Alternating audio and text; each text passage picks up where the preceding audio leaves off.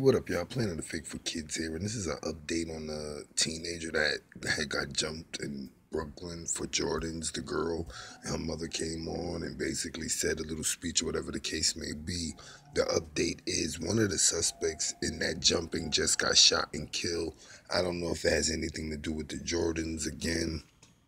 People get killed in the Big Apple all the time, youngsters. My whole thing is we were supposed to be practicing stay at home. So all these teenage murders that I'm seeing during the stay-at-home order, it tells me that their parents more than likely don't have any control over them or wasn't taking COVID serious. Either way, a teenager lost his life who allegedly was involved with jumping a teenage girl for some Jordan sneakers in Brooklyn, and they tried to say it wasn't gang related. I can't see no other reason why boys would try to jump a girl for sneakers anyway.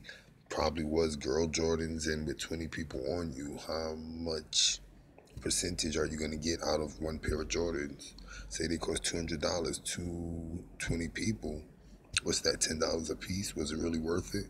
Anyway, here goes the update, and send prayers out to the young boy's family who has to deal with this tragic moment. And this is way worse than losing some Jordan sneakers, you know?